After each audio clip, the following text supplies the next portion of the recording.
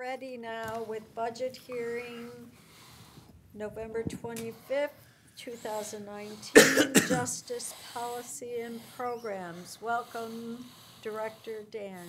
Thank you, Commissioner Brown. Good afternoon, Commissioners. I'm Michael Daniels, the Director of Justice Policy and Programs.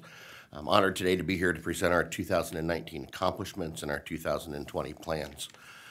We are one of your smallest and mightiest agencies. We are approximately 1/22nd the size of the Atom Board, or 1/45th the size of the Children's Services Board, but we make much cooler slides, as evidenced here. We are in charge of a variety of different things, including grant management, reentry planning, violence prevention, mental health and substance use disorder treatment. We staff the county's two boards responsible for criminal justice and reentry planning. You see on the right there is our most recent recruiting poster. It has not been terribly effective. Our budget over the last 3 years has grown substantially. We became our own department in July of 2017 after the 2018 federal budget cycle had closed. In the 2.5 years since then, or the two full grant cycles, we've grown our budget at 143%, and this has been via aggressive pursuit of the competitive and discretionary grants that our department administers. We continue to distribute the formula grants that are given to our department from the Department of Justice. These grants are calculated based on population, and their use is very prescriptive. But between the Justice Assistance Grant, the Violence Against Women Act funding, and the Title II Juvenile Justice and Delinquency Prevention dollars, this is about $1.2 million per year for Franklin County that's administered through our office. Our discretionary and competitive grants, however, are where we've really made an investment of time and really made a commitment to do some different things. Just as an idea, this year our discretionary grant budget will be $2.9 million for the calendar year. In 2018, it was approximately $250,000. We have now multiple federal grants, and importantly for multiple federal departments. So while we put all of our eggs in one basket, we have multiple birds that contribute to that. So we get money from the Department of Justice and the Department of Health and Human Services, as well as at the state level through Targeted Community Alternatives to Prison, Franklin County Public Health, two forms of that, one their local grant and the other their Center for Disease Control grant, and then private foundation money through the John T. and Catherine D. MacArthur Foundation.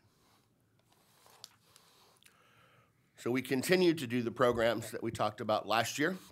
They remain just as innovative as before, and the continuation of this programming includes monthly prison in-reach, monthly resource events, frequent user housing for folks who are in and out of the jail, and LGBTQ specific programming within the reentry and justice field. And while we throw a great deal of our support behind the Denial Ohio campaign, our office works beyond Denial Ohio. We work in the Get Connected to Care Ohio space with Whitehall Safe Stations, the I Need to Carry Narcan in My Neighborhood, the Use a Clean Needle, or Get Me Connected to Medically Assisted Treatment. So we are further down into the sort of daily funk, if you will, of the clients who need our services the most. We are replicating our success. Our Pathways program for women, as you know, Commissioners, has been nationally recognized by the National Association of Counties, the National Sheriff's Association, National Criminal Justice Association, and is mentioned multiple times from the floor of the U.S. Senate by Senator Portman as being a best practice and an innovative methodology that folks should aim to replicate. Building on that success, we have closed the RFP, are in active negotiations at the moment. We should have selected a vendor and launched the Male Pathways program within the next 30 days.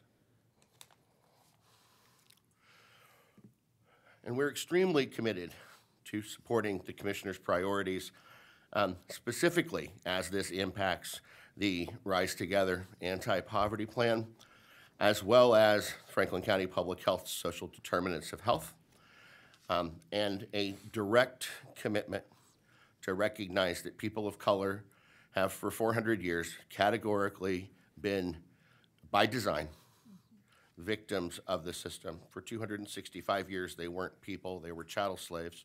And for the next 165, the only way we could continue to have those folks work without paying them was to incarcerate them. It's actually in the Constitution. They're the only folks who can be enslaved is if you're incarcerated. So we changed out one for the other, and we realized that we have a very strong commitment to taking this issue on and not looking at how do we create a system that's not racist, but how do we create a system that is markedly anti-racist.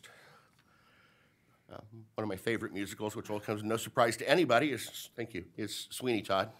And in that, Sweeney Todd says to Mrs. Lovett, "The mystery of the world, my sweet, is who gets eaten and who gets to eat." And we look at a world where hopefully someday we can't tell who's at the table and who's on the menu simply based on the color of their skin from this photograph.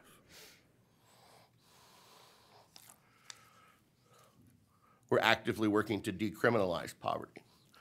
I think that was a picture of John and I when we were little. Actually, I'm pretty sure that's us, John. You think? I think that's us, man. I think that's where I got it. Yeah. Yeah, I think it is us, man. Maybe. Everybody's looking as though they believe me. I was bald when I was that age. I'm not going to tell you where I got that. I'm sorry, Director. It's all right. Considering I was a teenager when you were that little. That's not true. You're not that much older. We are working to actively decriminalize poverty and to undo some of that criminalization that has been baked into a system for quite some time, starting with a serious look at how we look at cash bail. Your liberty should not depend upon your liquidity. It should depend upon how much danger you are to the community. And so we're looking at what do we do? We're on cash bail. What does that mean in terms of an enhanced use of pretrial screening tools, of pretrial supervision, et cetera? And on the other side, and we are reaching out right now to Arnold Ventures to become part of a pilot study of counties across the country looking at fines and fees as they impact the court system. And so we'll be looking at that from two different angles. Partly we'll be looking at fines and fees that are assessed at the time one goes to court. Court costs that are assessed if you get arrested and are brought in, whether your case is dismissed or not, and other things. But also looking at the fines and fees that become barriers then to trying to help improve your record. What if you don't have the money to file for an expungement? Or what if you don't have the money to file for a certificate of qualification for employment? Are we really continuing to perpetuate poverty by putting in place these $50, $75, $100, $150 barriers that if they weren't there, folks would be able to clear their records or not have this type of, say, collection report, et cetera. So we're looking at all of those things very actively in 2020. And you're making so many friends on the first bail reform. So many. So many friends. I have people who love me I didn't even know loved me before. Our newest grant commissioners, as you're aware, is through the Second Chance Act, Office of Juvenile Justice Delinquency and Prevention. Yeah. And it's a $673,000 grant over the next year specifically to look at children with incarcerated parents and look at trauma mitigation, resource supports for those families, programming for those parents, et cetera. I'd like to take just a moment to kind of give you an idea of what the magnitude of this problem is nationwide. We all paid close attention to the news earlier this year when the administration began stopping families at the southern border and separating families and children at the southern border. And as appalling as that is, it was a total of 2,700 brown children who were separated from their families at the southern border this year. Every day in America, 21,000 children are separated from their families by incarceration, and roughly 12,000 of those are brown and black children. Mm-hmm. So we're doing 10 times as much, 6 to 10 times as much damage in a day with incarceration as we're doing a year on the southern border with immigration policy. I think we can't forget that. I think we can't forget that when we reach into a home and remove a parent, perhaps for very, very good reason, that parent gets arrested. But we are immediately inflicting a state-inflicted trauma upon that child. We are laying an adverse childhood experience directly on the shoulders of that child. And we are potentially delivering state-induced pathway to poverty to the folks who are left behind, especially if we're removing the breadwinner, whether that breadwinner was making his or her money in the legal or illegal economy. So I think while we have to look at the right thing to do from crime and incarceration, we have to recognize that there are folks who are left behind who are dramatically impacted by that action, and that we have, if we have a responsibility to remove that person from the home, we have a responsibility to reach back in and protect the people that we leave behind.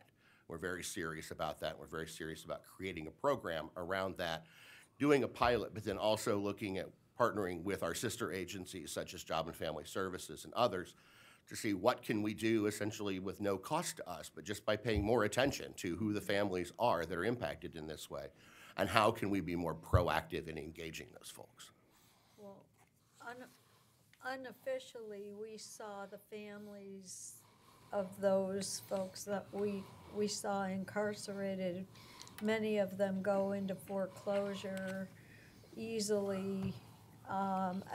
You know, we didn't do a pilot, but we saw that happen time and time There's a higher again. eviction rate. Sure. Folks go into denial, so they Oh. sort of don't contact Yeah. us immediately. And by the way, the state were the ones who took somebody out of the house. So I'm why would I really- immediately trust to call you and say help? Absolutely, so I'm really glad you're taking an intentional look at this. It's really important. We'll have folks who will to- wait for 30, 45, 50 days until they get a 3-day notice on the door, and then we're all in crisis mode. Yeah. If we had reached out proactively, could we have done something to have intercepted that early on and to not have then thrown that family into crisis and potentially thrown that family into poverty? Well, and you know, child support isn't being paid, and all of the cascading effects of that. So Precisely. thank you for taking an And so- organized look at it. Thank you. And so just as we're looking at the youngest residents and how they're being impacted by the incarceration of their parents, so are we looking at the older residents of Franklin County and what's the impact of the intersection of incarceration and aging. When someone is an older offender, it is more difficult to age at home in the community. If you need in-home health care, it's almost impossible to find a healthcare agency that will send someone into your home to take care of you. If you need congregate health care, such as a nursing home or a convalescent facility, there is one in the state of Ohio that will take you if you have a felony conviction, and their waiting list is extremely long. And so we have to do better than that. We have to look at alternative solutions. While we did right for and not receive a grant this year to specifically look at this intersection, Director Missler and I and other partners remain committed to doing what we can on a smaller scale and at least beginning to prove some concepts.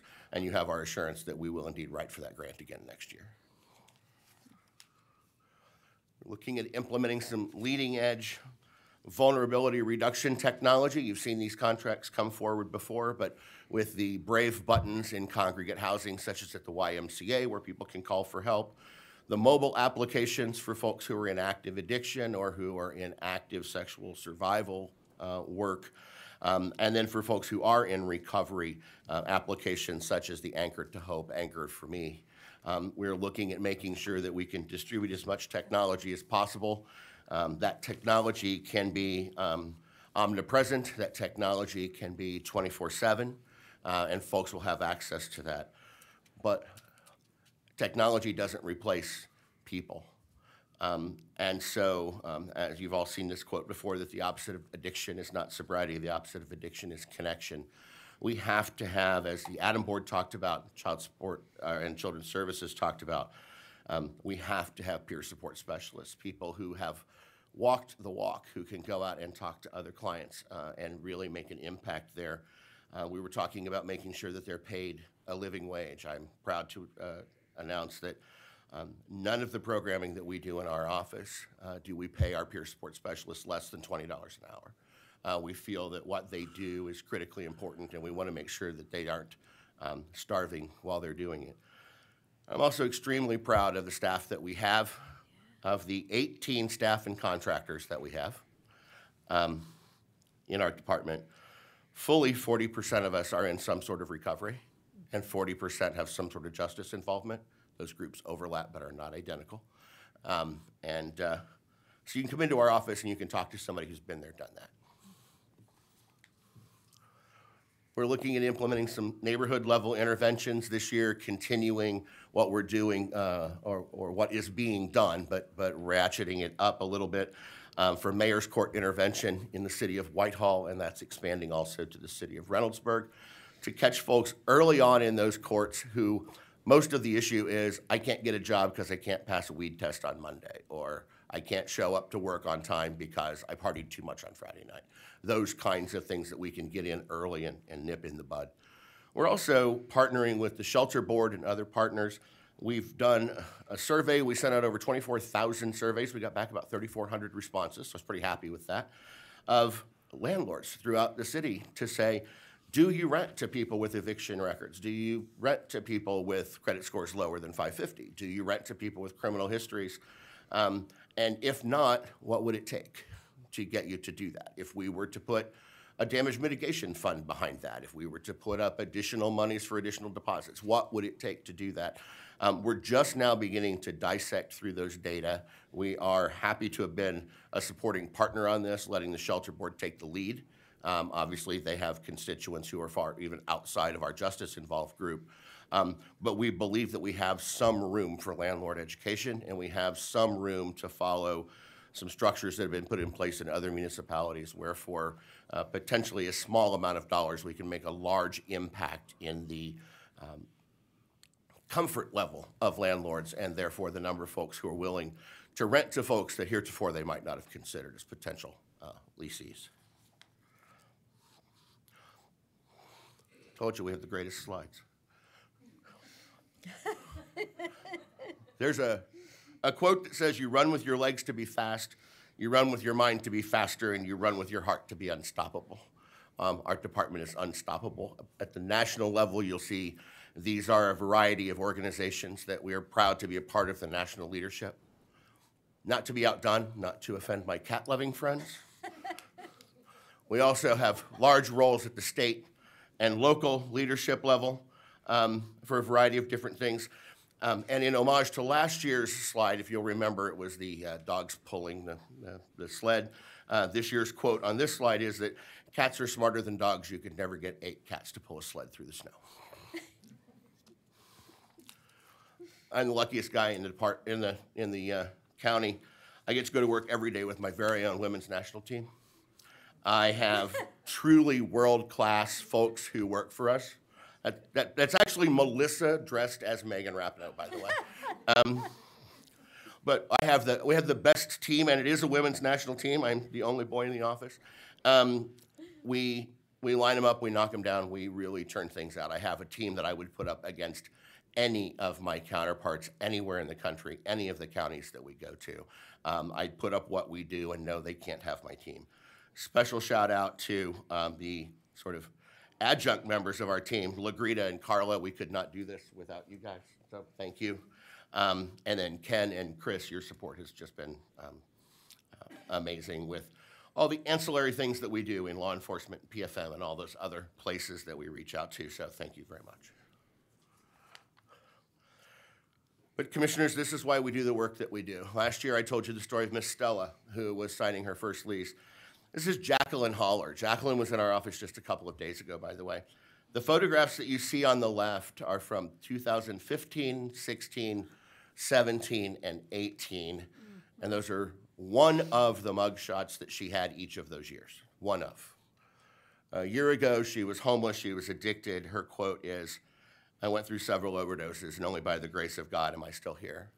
She enrolled in the Pathways program, excelled, was connected to the Job and Family Services Building Futures program, went to Impact, went through that program. While there, was living in Pathways supported housing. She's now moved out of her Pathways supported housing. She has her own apartment. She's purchased her own car, and she's a journeyman's apprentice with Iron Workers Local 172. It works. Residents like Jacqueline are the reason that we do this work. We have multiple of these stories. We try to pull one or two out every year to talk about, but this is why we do what we do. She came in the other day and she's like, I'm sorry that I smell like iron and grease. And I said, I'm not. I like the fact that you smell like iron and grease because it smells like money. And hats off to our friends in the trades for being willing to be part of that program and being willing to give someone like Jacqueline what is perhaps a fifth or a sixth or a seventh chance to get into a career that she loves and that she can support herself and her family. Hey, before you move on, I just add that she was also the speaker at the Building Futures, Yes. if I remember correctly, and was amazing. And it really is illustrative of what this represents. And I thought that she was amazing then, and didn't have her full background. She talked about it because she had a friend in the audience. They had kind of gone through it together. That was a male friend. But the point I was going to make was her leadership now affects more than what you do. Her leadership affects people in the trenches and, having issues too, as evidenced by her friend that she had pointed out, and that they chose her to speak for the Absolutely. group at Building Futures. Absolutely. And her colleagues, who are by and large male, Yeah. see her and see people, and not only do they see women, but they see women who've been caught up in that cycle of addiction and arrest and perhaps other unsavory activities in a completely different way. Now, she's an ambassador for, it works if you work it, and she worked it. She knows how to do And this. it's We could not hard. possibly be more proud of her. Yeah, she did all the hard work, right? All we did was give her a clear lane to go in. She's the one who went. And we really were humbled by being able to do that. And she's, one of multiple stories that we could tell every year. But we always like to put somebody up on a slide and show them off a little bit. You make it real and you make it, I mean, this is the work. And the This work is the is work. hard work and it's good work. This is the Thank work. Hard you. work is hard, but hard work is hard. rewarding. In closing, commissioners, thank you. Thank you for your courage to take on what are uncomfortable and sometimes controversial conversations and solutions. Thank you for your commitment to smart justice, and thank you for your confidence in our team to be able to carry out this work every day and make the changes to the community that we hope we're making. And I'd be happy to take any questions that any of you might have. Thank you. Thank you. Thanks, guys. Thank Nice you. job. Thanks for the entertaining presentation as well. We tried. It was very thoughtful. working on these about the 1st of October, because I got to get just the right picture. Yes, you do. Getting that picture of you and Commissioner O'Grady was difficult. Yeah, absolutely. Even though he was an upperclassman, I was, You looked Yeah. old. I looked for old in your that age, picture. right? It's called mini daycare. Or he looked Yeah. young for his age. West Side and East Side coming together. Many Thank you. daycares. Never had a babysitter that wasn't one of my family members.